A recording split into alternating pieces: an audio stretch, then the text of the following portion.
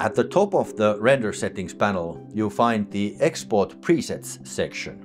First, you have your own customized presets. Then you have the Custom button, and then we have the pre-existing presets for some of the most common destinations for our exported files. You don't need to go to the Deliver page to use these presets, but they can be useful in the Deliver page as a template, a starting point from which you can alter the settings to your own choosing. If you are, for example, exporting to YouTube, you can choose the YouTube template, and you don't have to worry about your export being rejected by the platform by some technical reason. You can choose a preset for H.264 and H.265 master files. There are also export presets for Hyperdeck, YouTube, Vimeo, and IMF, just to name a few. If you have created and saved your own custom export presets, those are listed first in the preset list at the top of the render settings panel. Presets can be very handy. We often have recurring settings and destinations for our deliverables. These settings can also work as good starting points for the settings of our exports, as the presets can be easily created, changed, and updated. For you to have your own quick export settings showing as an option in the other pages of Resolve, it needs to be done as a single file. If your render setting is using the individual clips option, the preset won't be listed in the quick export menu.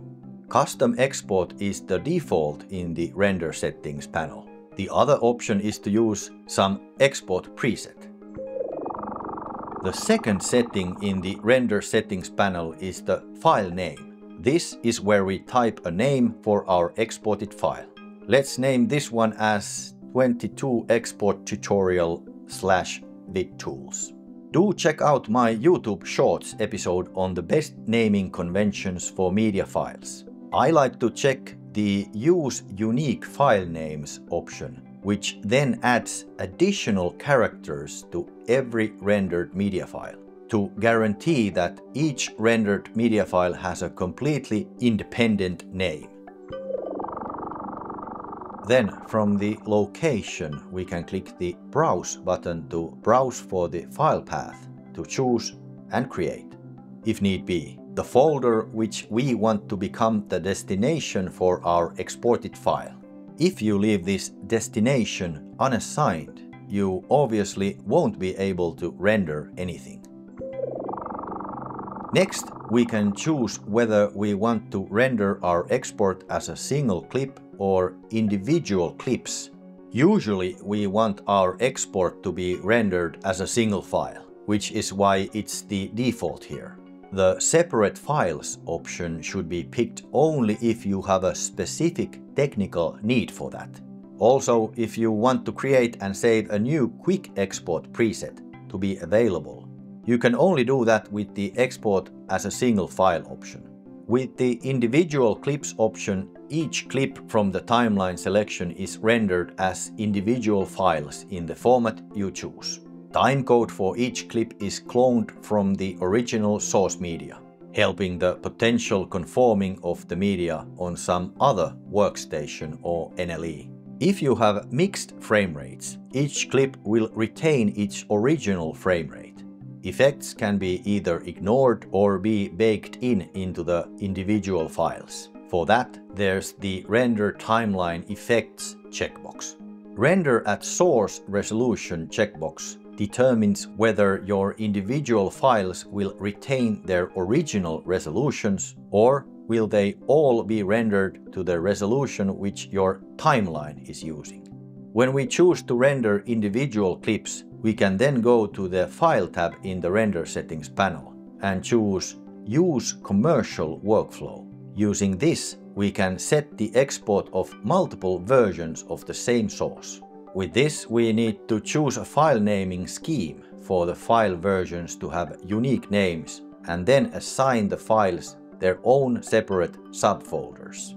This is often deemed essential for VFX and grading exports. Next, we have the tabs for video, audio and file settings. The options in the Video tab, which is open by default, depend on choices. Certain format support only certain codecs, etc. The same goes to the options in the Audio tab. The available options depend on what video format you have currently chosen. From the Audio tab, you can choose a different audio codec, sample rate, bitrate, the number of audio channels, and so on.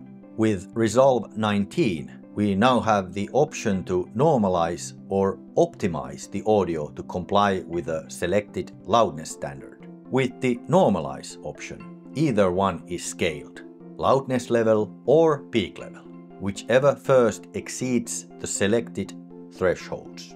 With the Optimize option, both loudness and peak levels are adjusted, which ensures that loudness meets the desired range and peaks remain lower than the selected threshold. So you could say that the normalization option performs the mere technical tweaking of the audio levels to meet with the selected loudness standard, whereas the optimization aims to more than simply comply with the certain loudness standards, but also enhance the audio quality. If you want an audio-only export, you need to uncheck the Export Video box. This will obviously have an effect on the available options in the Audio tab.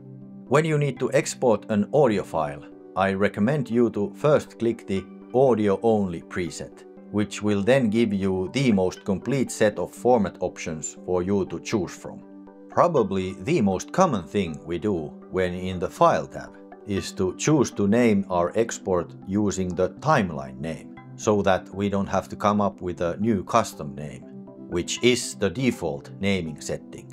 Another thing we can do here is assign a destination subfolder for our exported files. Then there is the Format drop-down menu. There we see a list of available export container formats for the video. This list will depend on the operating system and hardware you are using. If, for example, you are using Windows, you won't have ProRes as an export option, as encoding of ProRes is limited to Apple hardware only. Another significant deviation might be the absence of the AV1 codec. Its availability starts from a 4000 series graphics card from NVIDIA. Just to clarify things, there are formats listed here that are still image formats, which can also be used for video as image sequence formats. And thirdly, there are the native video formats, which no longer operate with individual image files.